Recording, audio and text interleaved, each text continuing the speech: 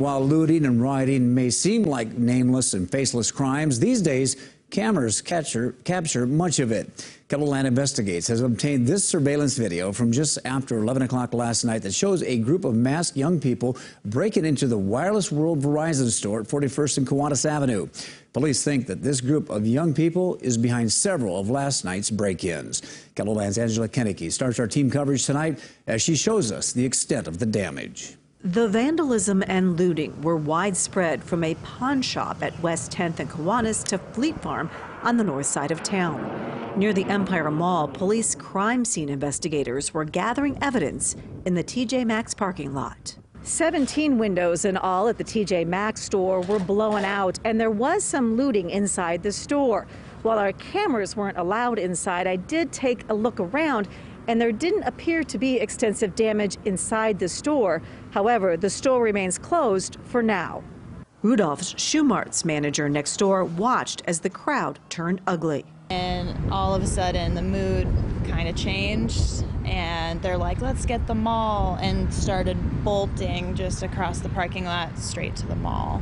Were you standing right here? Standing right where we are, actually. Just after 11 p.m., security cameras at the Wireless World Verizon store at 41st and Kiwanis captured a group of young people throwing rocks at the windows. When the windows didn't break, now you see a gunshot. Boom. And right next to his friend, almost shot his friend just a few feet away. They appeared to leave at first, and another person entered through the broken glass from the other direction. What's funny about that one is it's a dummy phone. So if he got it, it wouldn't have done him any good anyway. A few minutes later, the first group comes back and begins ransacking the store. This guy said, I should get some Bluetooth headsets.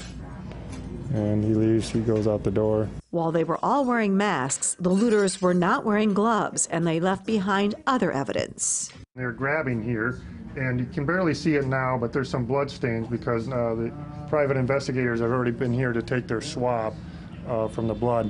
And I'm sure these kids are also cut up on their legs. They're crawling in and out of here.